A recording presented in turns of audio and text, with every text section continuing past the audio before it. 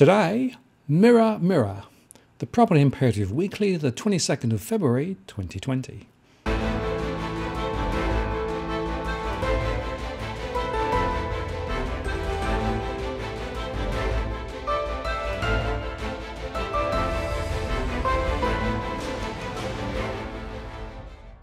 Hello again, I'm Martin North from Digital Finance Analytics, one latest post covering finance and property news with a distinctively Australian flavour. This week, the markets got nervous, China cut rates, and the risks of a crash accelerated. And as normal, we start with the global markets, but if you want to jump direct to the Australian section, the time is shown below. US stocks were lower on Friday, as losses in the technology, oil and gas and consumer services segments led shares lower. At the close in New York, the Dow Jones Industrial Average fell 0.78% to 28,992, while the S&P 500 index declined 1.05% to 3,337.75, and the Nasdaq Composite Index lost 1.79% to 9,576.59. The Volatility Index was up 9.77% to 1708, so fear is rising. Whilst the market's faith in central banks' ability to continue to provide liquidity in case of need remains largely intact, the spread of the coronavirus appears to have picked up pace outside of China, forcing traders to consider whether the impact of the virus will be worse than feared. In more than half of the world's biggest 20 economies, analysts now expect looser budgets this year, in other words, bigger deficits or smaller surpluses than they did 6 months ago. The World Health Organization said the window of opportunity to stamp out the virus is closing, as South Korea recorded 380 infections, with southern cities of Daegu and Cheongdo declared special care zones. The streets of Daegu are now largely abandoned and all military bases are in lockdown after 3 soldiers tested positive. The spread of the disease in Korea and Japan, both countries with advanced healthcare systems and high population density, is likely to give a reliable indicator of how easily or not the outbreak can be contained outside China. Iran now has its first case of the illness, and US officials confirmed 34 cases of COVID-19 in the country. In China, meanwhile, 300 new cases were reported overnight, taking the total around 76,000, and the death toll above 2,000. Chinese companies are already reported extensive shutdowns due to problems with their supply chains, and in Australia, 6 people from the Diamond Princess cruise ship that was docked off Japan are now confirmed cases. On the economic front, the US services sector unexpectedly contracted this month, raising fears about the strength of the overall US economy. Overall, sales at clothing stores fell 3.1% in January, and that's the biggest drop since March 2009, according to the Commerce Department, while overall core retail sales were unchanged. Central banks in China and Southeast Asia have already loosened policy to support their economies, but there is no sign yet of the Federal Reserve following suit, albeit bond investors appear to be increasing their bets on it doing so, pushing US 2-year yields down to 1.38%, well below the current Fed fund rate. The yield on the 30-year Treasury hit an all-time low of only 1.91% earlier this week, and settled at 1.917, and the 10-year settled down to 1.473, and the 3-month at 1.559, signalling risk is back on and the curves invert again. Gold jumped as much as 2%, extending its climb to a 7-year high as the S&P 500 index headed for its first weekly loss since January. Goldman said the near-term upside stretched as far as $1,750, but could go as far as $1,850 if the economic impact of the outbreak stretches into the second quarter and triggers a significant response from central banks. Gold futures for April delivery was up 1.57% to $1,645.95. And in a sign that the virus is starting to dent the world's largest economy, Business activity in the US shrank in February for the first time since 2013, with the pandemic disrupting supply chains. On Thursday, the International Air Transport Association had warned that the global airline sector would lose around $29 billion in revenue due to the outbreak, the worst hit coming in China and the broader Asian market. Drewry's Composite World Container Index decreased by 5.8% to 1,575.99 per 40-foot container. Spot rates on trade routes originating from Asia continue to follow a downward trajectory, despite an increase in blank sailings by carrier. However, the blanked sailings will only fend off the downward pressure for so long. Freight rates from Shanghai to Rotterdam and Shanghai to Genoa plummeted 9% and 10% to $1,851 and $2,227 respectively for 40-foot containers. Similarly, Shanghai to Los Angeles and Shanghai, New York lost around $50 and stands at $1,496 and $2,799 per 40-foot boxes. Meanwhile, transatlantic trade rates were hovering around the previous week's rate, and they say no upturn in rates is in sight for the next week. Tech and energy were the worst hit on worries about a longer than expected disruption of global supply chains and weaker Chinese oil demand. WTI crude oil for delivery in April hit $53.44 a barrel, down 0.82%, and the euro US dollar was up 0.6% to 1.0848. The US dollar futures index was down 0.53% at 99.34. Elsewhere, silver futures hit their highest in 6 weeks at 18.56 an ounce before retracing to 18.46, up 0.75%. Copper futures, which tends to move inversely to gold, fell 0.44% to $2.60. The US Labour Department said back on January the 16th that it will ban computers from the room where journalists receive advanced access to major economic reports, such as employment and inflation figures, in an effort to ensure a level playing field. They reiterated this plan to restrict journalists' advanced looks at major economic reports without responding in detail to arguments from Bloomberg News and other media organisations that a ban on using computers in secure rooms would imperil wide market access to data. The changes will take effect from March the 1st.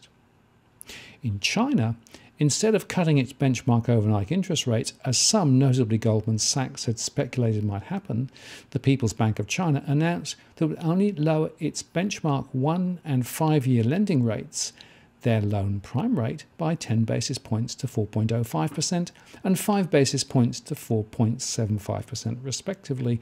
The underwhelming rate cut left analysts asking for more, as consensus emerged that piecemeal lending rate cuts can only help the Chinese economy so much, especially if China is indeed set to unleash fiscal austerity, as local Chinese media reported over the weekend. See our recent post, China, austerity or stimulus. To underscore this, despite the biggest one-month credit injection on record, their M2 annual growth rate dropped in February to 8.4%. The People's Bank of China reported its latest monthly credit data with a rise of over 5 trillion yuan, or $725 billion. Commenting on the monthly credit data, Goldman said that January's broad credit data mainly reflected the economic conditions and policy stance, as the economic impacts from the virus are still rising, and because activity data in February will most likely be extremely weak. But even though the coronavirus may have given Beijing just the excuse it needs for a massive debt injection, there is now so much debt in China that it is unlikely that such piecemeal injections will have much of an impact. Ratings agency S&P commented that it sees an economic recovery in China in the third quarter and forecasts that the Chinese economy will expand 5% in the full year, but it also cautioned that the COVID-19 impact could double the amount of questionable loans in China. And there appears to be more evidence of banks being bailed out. The short-term impact of the virus continues to work itself on the Chinese economy, pushing the Chinese yuan to a new low for the year at 7.0229 to the dollar. And new car sales fell 92% on the year in the first 2 weeks of February, according to industry body data. The Shanghai Composite was up 0.31% to 3,039.69. The US dollar has come off multi-year highs against developed market currencies after stronger than expected business surveys out of Europe took the edge off fears about another global economic downturn. Business activity in the Eurozone accelerated more than expected this month, with France's service sector rebounding and German private sector growth also holding steady. The IHS Market Composite Purchasing Managers Index for the Eurozone showed activity at its highest in 6 months, rising to a preliminary 51.6 from 51.3 in January and defying expectations of a decline to 51. The UK Composite PMI, meanwhile, also came in above expectations, staying at 53.3. These surveys painted a brighter economic picture for now. And British businesses also grew at a solid clip in February, with factories posting the quickest rise in output for 10 months.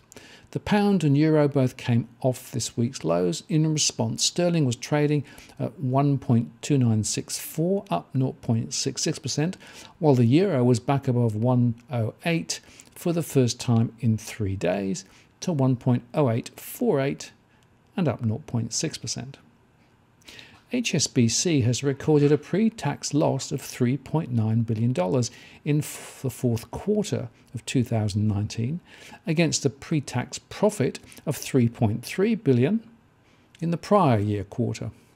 The pre-tax loss was primarily impacted by a goodwill impairment charge of $7.3 billion and a UK bank levy charge of $1 billion. The company's initiatives to improve market share in the UK and China are likely to support financials over the long term. However, expenses are expected to increase going forward and more jobs are expected to go.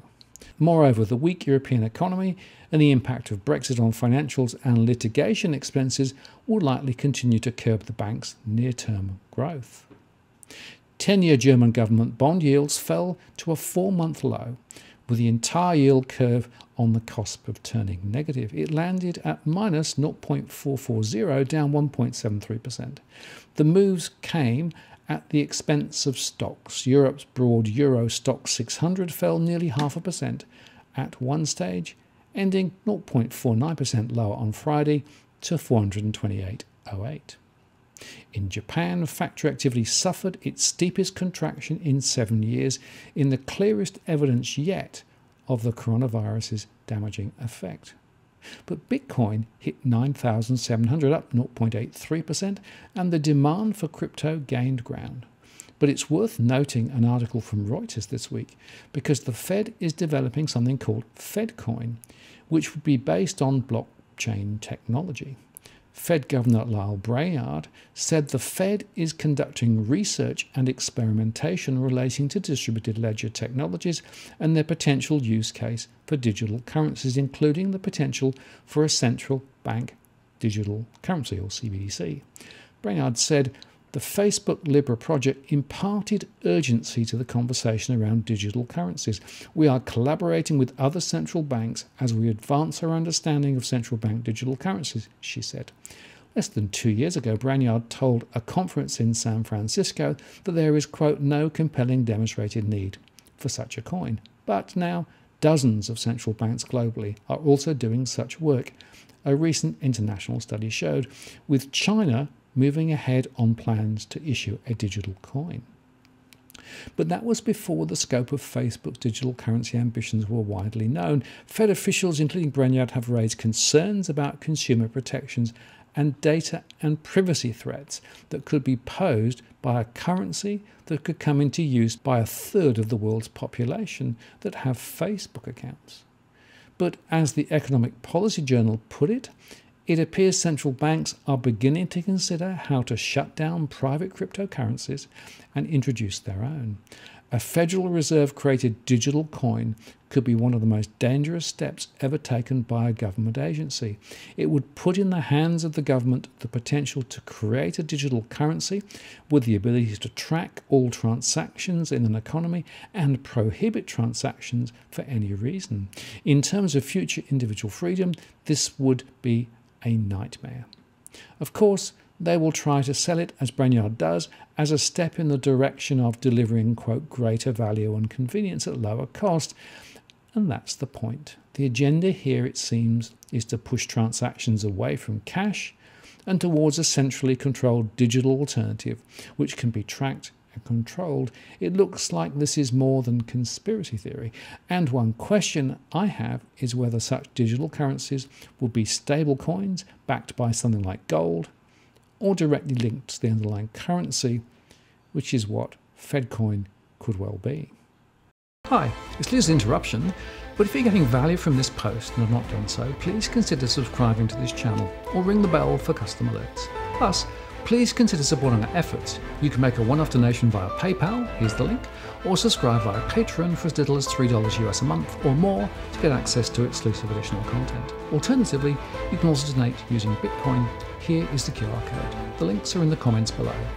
I really appreciate your support, which enables us to continue to make more great content. Thanks very much. Now back to the current show. And so to the local markets. And the big news here was the fall of the Aussie dollar to an 11-year low. It closed down at 66.26 on Friday, having broken the 67 cents barrier following weak employment and jobs data this week. The unemployment rate rose to 5.3% in January, up from 5.1% the previous month in seasonally adjusted terms, and this is the highest reading since October last year. The uptick can partially be explained by an increase in the participation rate to 66.1%, and that's the highest since September, from 66%. In fact, the rest of the jobs report looked encouraging, with a net 13,500 jobs added in the month, which was more than the 10,000 economists had expected. And that was made up of a gain of 46,200 full-time jobs, countered by a loss of 32,700 part-time ones. But this takes us further from the RBA's 4.5% target and signals a potential rate cut ahead. The seasonally adjusted wage price index rose 0.5% in the December quarter and 2.2% through the year, according to the ABS. This extended the period of moderate growth observed throughout 2019 and was influenced by the relative stability of the labour underutilisation rate. Annually, both private and public sector wages rose 2.2%, and that was the lowest public sector growth rate since the commencement of the index in December 1997. For the first time since 2012, private sector wages grew at a faster rate than the public sector, 0.5% compared with 0.4%. In original terms, across industries, annual wage growth ranged from 1.6% for the information, media and telecommunications services sectors to 3.1% for the healthcare and social assistance industries. And Victoria recorded the highest growth through the year of 2.7%, while Western Australia recorded the lowest for the sixth consecutive quarter at 1.7%. So, more signs of weakness. And the latest Roy Morgan employment data showed a further weakening, with a combined unemployment and underemployment rate of 18.4% and the unemployment rate of 9.7%. They, of course, use a different basis to the ABS, but this is not good news. Bendigo and Adelaide Bank has kicked off a $300 million capital raising from institutional clients as it reported a sharp profit drop and has announced it was cutting its interim dividend. Chief Executive Marnie Baker blamed low interest rates and rising regulatory pressure for the steep earnings slide at the release of its half-year result.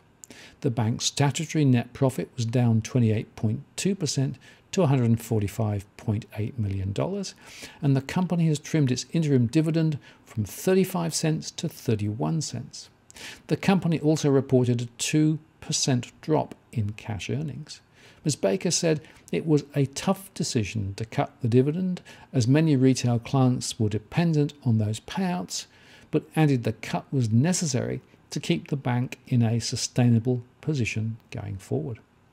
The bank's total lending was up 2.8% from the same time last year, with strong demand for residential lending offsetting drought-fuelled falls in agricultural lending. Small business lending was also up by 15.6%, while lending applications via its consumer banking division rose by 45% and settlements increased by 35%. The bank was put into a trading halt as it sought to raise funds to support the growth of its residential mortgage business and beef up its investment in technology. Its shares were at 10.02 on Friday. ASIC published their discussion paper on mortgage brokers' best interest duties following the Royal Commission's report. Mortgage brokers will be required to properly investigate a home buyer's circumstances, keep detailed records of loan recommendations, and decline to sell a mortgage if they don't have the right product under the new laws to be introduced at the end of the financial year. ASIC Commissioner Sean Hughes said that the new rules would remove the potential for conflicts of interest and would ensure the interests of the borrowers and the brokers were aligned. Consumers should feel confident that their broker is offering the best loan for their circumstances, and we expect that consumer outcomes will improve as a result of this reform, Mr. Hughes said. The new rules aim to stop brokers from feathering their own nests at the expense of their customers by selling customers larger mortgages than they need or directing them towards providers who pay bigger commissions. A failure to consider cost and investigate the lowest cost options available to the consumer may suggest non-compliance with the best interest duty, the draft reads. But one thing that is not clear is the minimum commission disclosures. It should be included in my view. And a new report by the University of New South Wales and the Australian Council of Social Service, or ACOS, claims 13.6% of Australians live in relative poverty after housing costs are taken into account.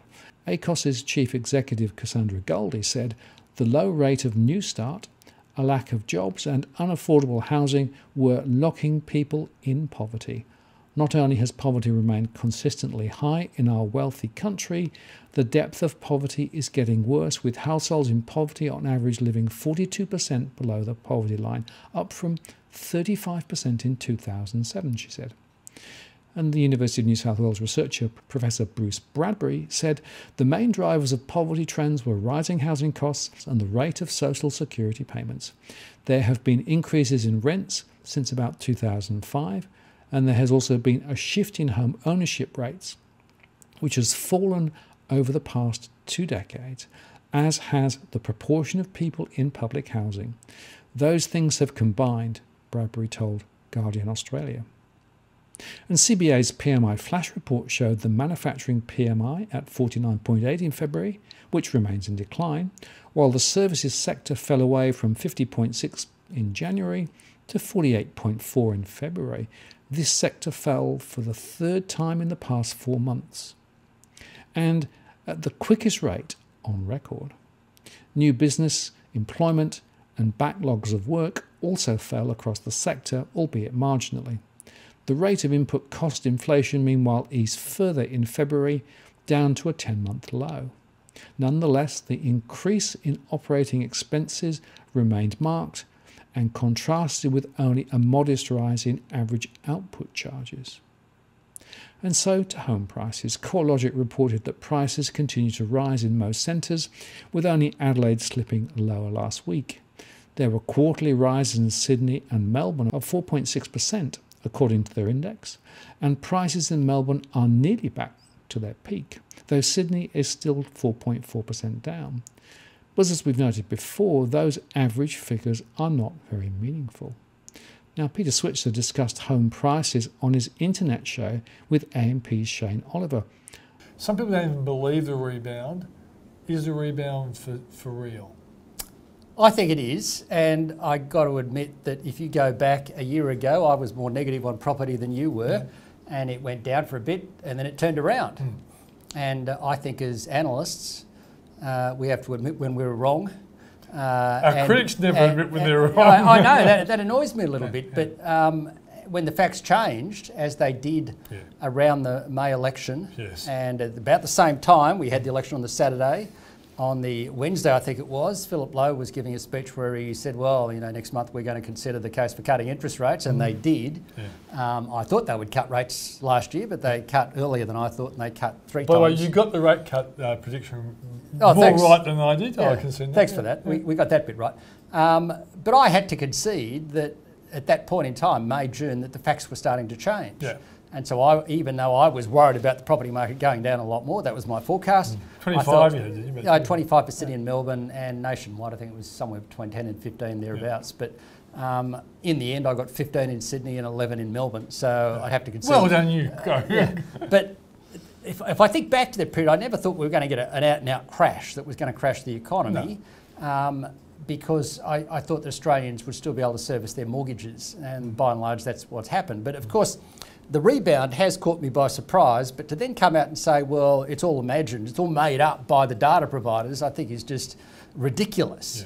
They're the sort of people we used to fail at university. Well, I was teaching when you were a student, but that kind of person ultimately would have got failed at university. Yeah, they wouldn't have made it through uni. No. I mean, it's just nonsensical to say to people who are out there in Sydney and Melbourne on a Saturday trying to bid at a house that the property market hasn't turned up when they're surrounded by other people bidding for the properties, and the house goes for 100, 200, 300 over. So if you look at the evidence here, it's panned out the way property recoveries often pan out. You know, if you buyers start getting in there at the low point, auction clearance rates start going up. Auction clearance rate starts going up, and then eventually some more sellers come along and the volumes start to pick up. But it's usually happening with a lag. But that's now starting to happen. You have seen in the latter part of last year, you saw a pick up in volumes. Sales were starting to follow the price up. And likewise, since the middle of last year, we've seen housing finance commitments, this is commitments by banks to people to borrow for a home, rise about 20%. I think it's 21% precise number. So pretty strong turnaround there. Now, that to me, those three things would suggest the property market has turned around. And then when you look at the house price data put together by both Domain and CoreLogic, and don't forget these organisations spend a lot of money collecting this data. If they were making it all up, it's a very expensive operation just to make some data up. So they go out there and collect the data. Nothing's foolproof, there's always errors there, but it gives you a pretty good guide. And then later on it's backed up by the ABS data which has come out. It's also pointed to a turnaround. So whether you like it or not, the reality is, we have to be objective here, the property market has turned up. I wonder who they were talking about. But to illustrate the point that there is in fact alternative data out there, Lindsay David from LF Economics examined movements from May 2019 to February 2020 in Sydney and found a considerable variation and an average rise of just 0.65%. And that's the point. Averages mask. Not every home price in Sydney and beyond is rising. The auction clearance rates from last weekend from CoreLogic reported a weighted average result of 73.3% on 1,596 scheduled auctions, and with Melbourne slightly ahead of Sydney. Last year, there was a 51.2% result on 1,450, so buyers are more active this time around. And so do the markets. The ASX closed at 5,917.80, down 0.3%, and that was from an all-time high before. The financials index was at 6,494.30, up 0.51%, while the local volatility index was up 2.23% to 12.67. The Aussie was at 66.26 against the US dollar, while the Euro Aussie was at 1.6359, up 0.4%. The Gold Aussie Cross was at 2,480.11, up 1.23%, and the Aussie Bitcoin Cross was at 14,665, up 0.03%. And so to conclude, looking into the mirror, what do you see? Do you see yourself, or do you see a reflection of something that looks like yourself? That's how I feel at the moment as I look at the markets. I consider that we are seeing a reflection of what's going on, but it may not be a very accurate one, because the markets are still buoyed up by the prospect of central banks bailing everybody out. And I'm going to come back to that in more detail in a separate post. But in fact, John Adams and I made a post recently where we went into some detail to explain why it is that the central bank interventions, particularly in the US, have really triggered a crisis which is already coming. And you can see our post if you want more detail on that. But meantime, buckle in, because the next few weeks are going to be an interesting ride, and I think that mirror may crack. We will see. I'm Martin North from Digital Finance Analytics. Many thanks for watching, and I'll see you again next time.